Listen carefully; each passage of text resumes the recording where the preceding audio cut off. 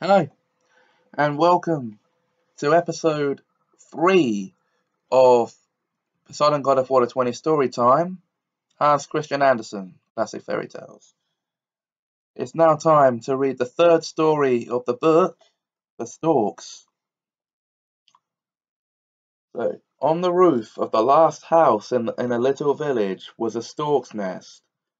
A mother stork sat in it, and 4 young ones were stretching forth their little heads with the pointed black beaks, which had not yet turned red like those of the old birds. At a little distance the father stork stood upright and almost immovable on the ridge of the roof. He had drawn up one leg in order not to be quite idle, while he was watching over his nest like a sentry. He stood so still that one might have thought he was carved in wood. Surely it must look very important to my wife. It must look very important that my wife has a sentry before her nest, he thought. Nobody knows that I am her husband. Perhaps will think that I am commanded to stand here. That looks so distinguished. And he continued to stand on one leg. A crowd of children were playing below in the street. No sooner had they noticed the storks than one of the pluckiest boys began to sing an old ditty to tease them. Soon all his playmates joined in, but they only repeated what he remembered of it.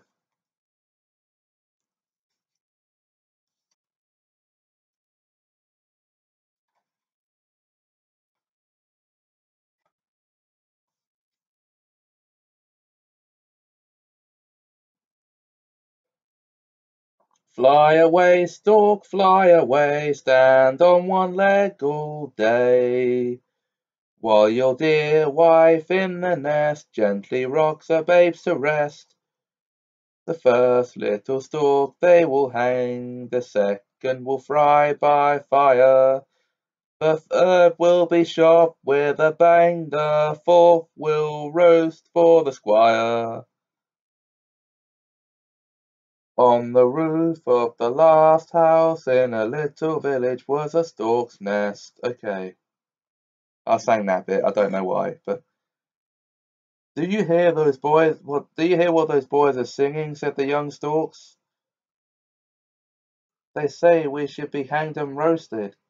Never mind what they say, replied the mother stork. If you do not listen to them, they can do you no harm. The boys went on singing and pointed at the storks with their fingers. Only one of them, named Peter, said that it was wrong of them to tease the birds, and did not join them. The mother stork comforted her children. You must not pay attention to them.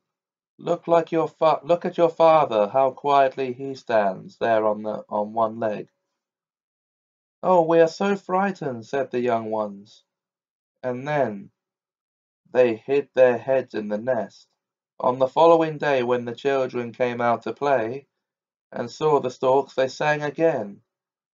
The third will be shot with a bang. The fourth will be roast for the squire. Shall we really be hanged and roasted? Asked the young storks. Certainly not, said the mother. You will learn how to fly. I shall teach you myself. Then we shall fly into the meadows and go to see the frogs, who will bow to us in the water and cry, croak, croak. And then we shall eat them up. That will be delightful. And then? Asked the young ones. Then, continued the mother stork, all the storks of this country will come together in the great autumn maneuver, and will be gone through. Every stork must be able to fly well, for that is of great importance. All those who cannot fly the general kills with his beak. Therefore you must take great pains to learn it well when the drilling begins. When then we shall be stabbed after all, as the boys sing, listen as they sing it as they are singing it again. Only listen to me and not to them, said the mother stork. After the great autumn manoeuvre, we shall fly away from here to warmer countries, far away over mountains and woods. We shall fly to Egypt, where you shall see three-cornered stone houses, the pointed tops of which almost touch the clouds. People call them pyramids, and they are much older than a stork can imagine. There is a river in that country which rises every year over its banks, covering the whole land with mud. We shall walk about in the mud and eat frogs. Oh, how charming! Cried the young ones. Yes, indeed, that country is very pleasant. We shall do nothing there but eat all day long, and while we shall be so comfortable there, they will not have a single leaf on the trees in this country, and it will be so cold that the clouds will freeze and fall down on the ground in little white rags. She meant, of course, the snow, but she could not otherwise explain it. Will the naughty boys also freeze to pieces? Asked the young ones. No, answered the mother, they will not freeze to pieces, but they will not be very far from it.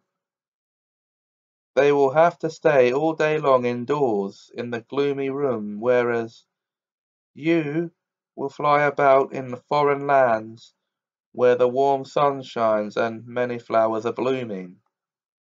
After some time the young ones had grown so tall that they could stand upright in the nest and look about into the neighbourhood. The father stork returned every day with frogs and little snakes and all sorts of stork dainties, which he had picked up. Oh, it was so funny to see him perform tricks for their amusement. He used to place his head quite back on his tail and clatter with his beak as if it had been a rattle. And then he used to tell them stories about the marshland.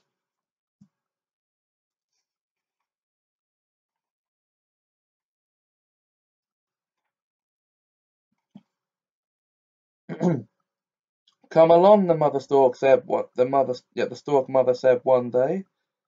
Now you must learn to fly. The four young storks had to come out of the nest and onto the ridge of the roof. At first they tottered about a good deal, and also they balanced themselves on their wings, and with their wings they nearly fell down. You only have to look at me, said the mother.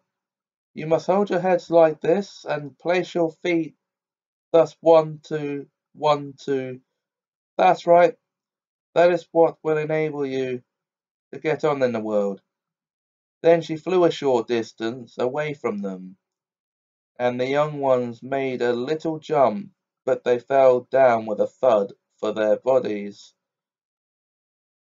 were still too heavy.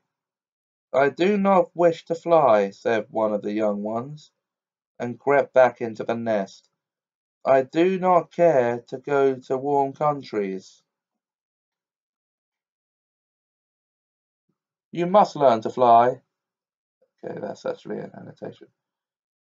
Would you prefer to freeze to death here in the when the winter comes? Or shall the boys come and hang out and roast you? I will call them. Oh, no, no, dear mother, said the young stork, hopping out on the roof, again to the others. On the third day they could already fly a little, and now they thought they would be able to soar in the air like their parents. They tried to do so, but they tumbled down and had quickly to move their wings again. The boys in the street began to sing again. Fly away, stork, fly away. Stand on one leg, stand not on one leg all day. Shall we fly down and pick their eyes out? Asked the young storks. No, said the mother. Do not mind them. Only listen to me. That is far more important. 1, 2, 3. Now we turn to the right. 1, 2, 3. To the left. Now round the chimney top. That is very good indeed. The last clap of the wings was so correctly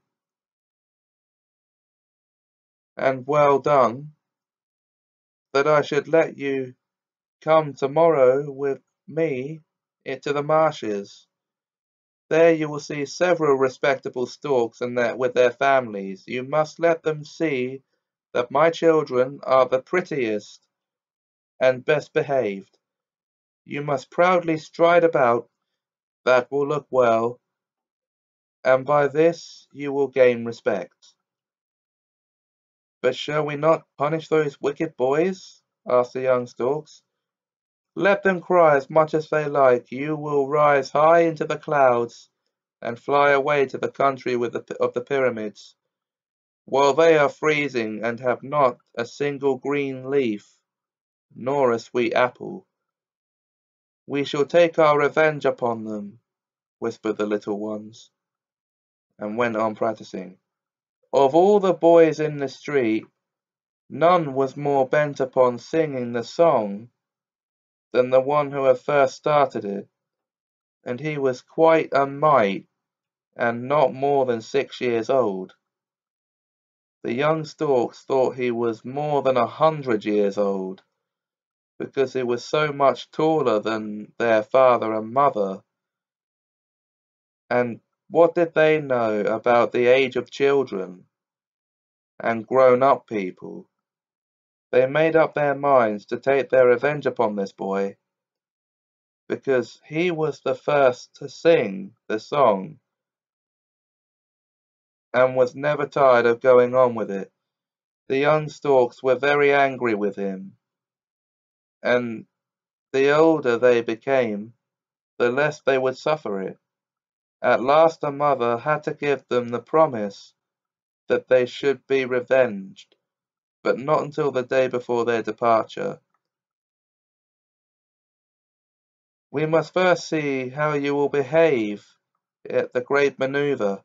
If you do badly, so that the general has to thrust his beak through you, the boys will be right, at least in a way. But let us be. You shall see, said the young ones, and took still greater pains. They practiced every day, and soon they could fly so well that it was a pleasure to see them. Autumn came at last. All the storks began to assemble and to set out for the warm countries to pass the winter. That was a great maneuver. Now that was a great maneuver. They had to fly over the woods and villages, only to see what they could do, for their journey was a very long one. They acquitted themselves so well that they passed a review, the review excellently, and received frogs and snakes as a reward. That was the best certificate, that they could eat the frogs and the snakes. Which was better still. Now we shall take our revenge, they said. Certainly, cried the mother stork. I have already thought of the best way. I know where there is a pond. I know where the pond is, in which all the little children are lying until the storks come and take them to their parents. The pretty little babies sleep there and dream so sweetly, much more sweetly than they will dream ever.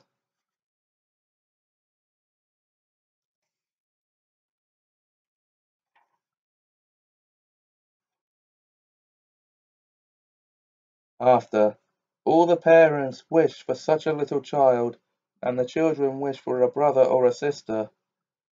Now we shall go to the pond and fetch one for every child who has not sung that wicked song to tease the storks. But what shall we do to the bad boy who began to sing the song?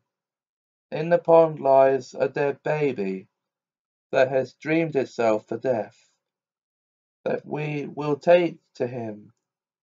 Then he will cry because we have brought him a dead little brother.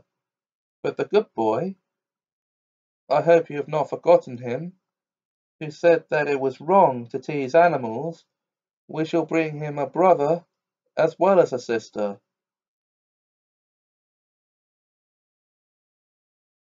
And as this boy's name was Peter, you shall all henceforth be called Peter. And so it was done, and all the storks are called Peter to the present day. Okay, that was the story of the storks. Join me in the next episode as I read for Daisy. Until then,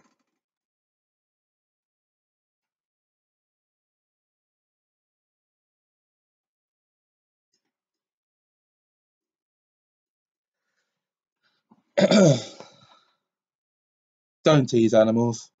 It's wrong.